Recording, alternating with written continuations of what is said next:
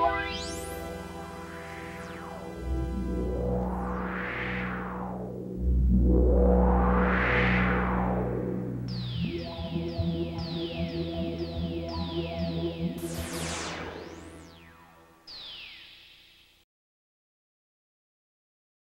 guys, it's Paul once again, and this time I'll be reviewing Albino by Media Home Entertainment. The movie was made in 1976. It was released probably in the early 80s on the VHS by Media Home Entertainment. You're looking at the only VHS release of this movie, at least in the US. I'm pretty sure it wasn't released anywhere else in the world on the VHS, but I could be wrong.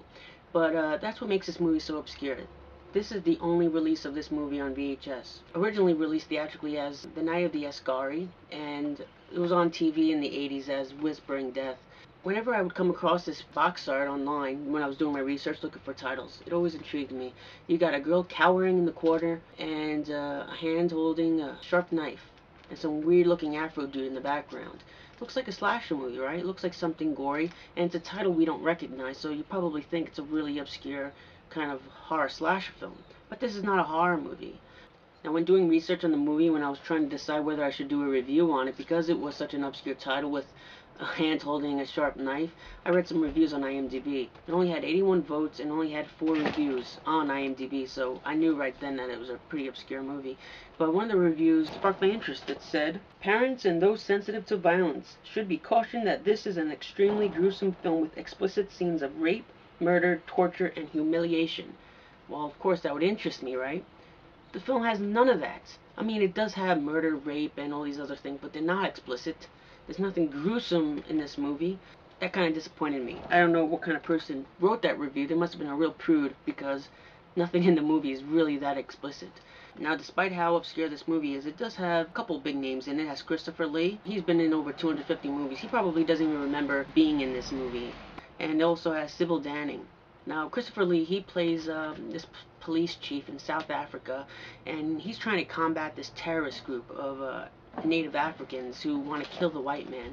We find out more about this terrorist group. It's led by a black albino man. Everyone gets confused and they call him a white man, but then later in the movie you realize he's a black albino.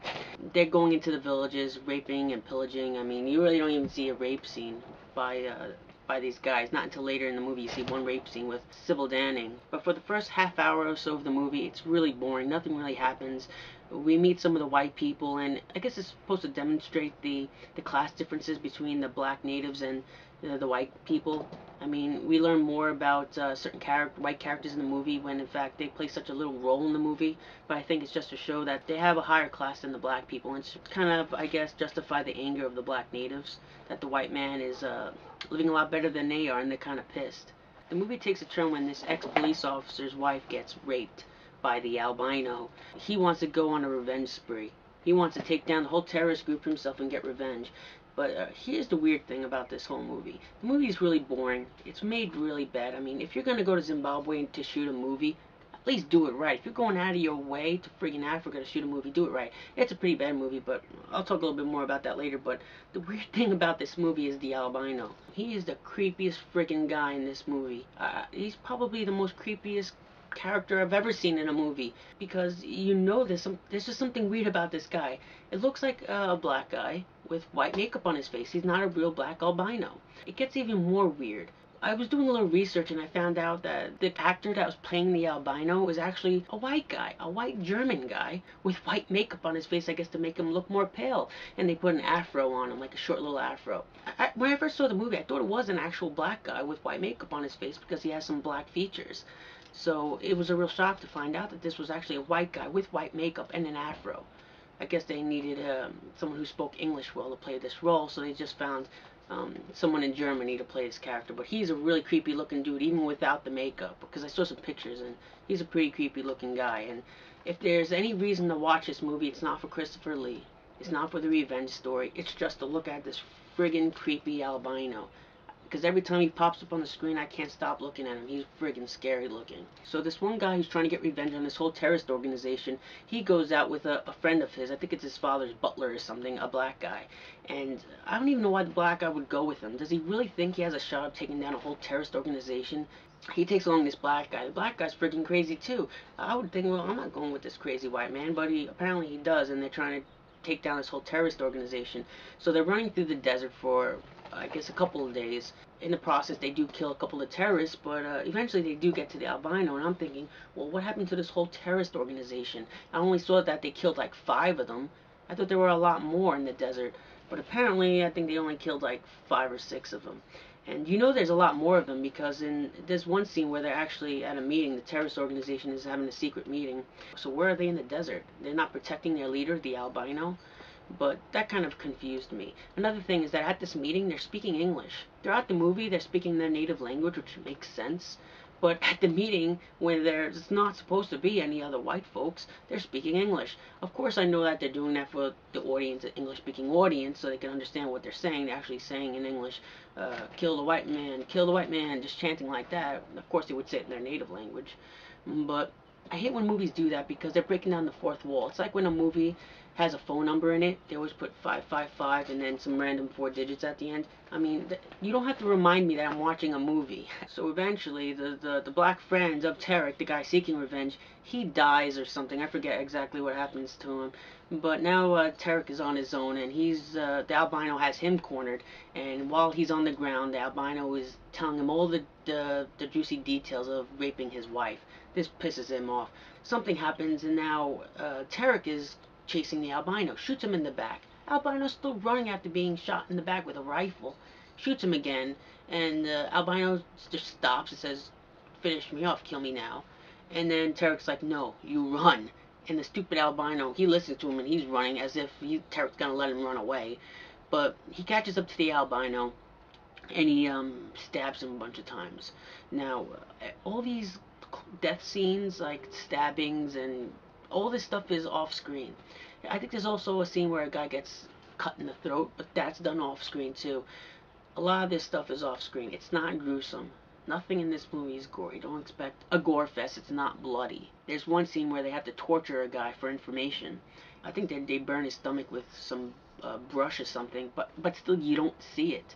And then even when they extract the information from this guy, they ended up killing him anyway, like I said, with the knife in the throat. But you don't get to see it. You don't really get to see anything in this movie. It's as if they told the effects guy, oh, you could stay home. We're just gonna wing it without the special effects. We'll save a couple bucks. That's what it really seems like to me. So after Tarek finally gets his revenge against the albino, he's hiding in a cave. Christopher Lee and his troop are closing in on him because they wanted to stop him from getting revenge on the albino. I don't know why. Just let him do what he wants. These guys are terrorists anyway. That's when Tarek realizes his wife is dead still and that he wants to be with her. And then what he pretty much does is opens fire on the police troop and they end up shooting him. It's really an act of suicide. Now, a few other things that stood out to me in this movie, one of them is the title card. They just inserted a title card on a solid color background. Because this is not the movie's original name, they just inserted the title. But what bothers me is that they couldn't take a screenshot, like a still of the movie, and just put the name over it. It's just like spliced in. It looks really stupid and awkward. Other problems is the music. The music is like the same 2 songs over and over and over again. Every time someone's dying, you hear that very cliche sad song. Now, another thing that stood out to me in this movie is one of the quotes in the movie. It's actually kind of funny. When they find out that Sally, the character played by Sybil Danning, when they find out she was raped and murdered, one of the guys says, what does he say? He says, we're going to do to him what they did to her. And the first thing I thought of is, what, you going to rape him? I mean, really? Of course, you know, I thought about it. I'm like, well, they mean they're going to kill him. But, I don't know, that was just the first thing I thought of because you really don't even see the the murder of Sybil Danning. You mostly see the rape. So the first thing I thought of naturally was, oh, so you guys are going to rape him. That would make this movie a lot more interesting. Now, the lighting is really bad. A lot of the lighting is really hard lighting.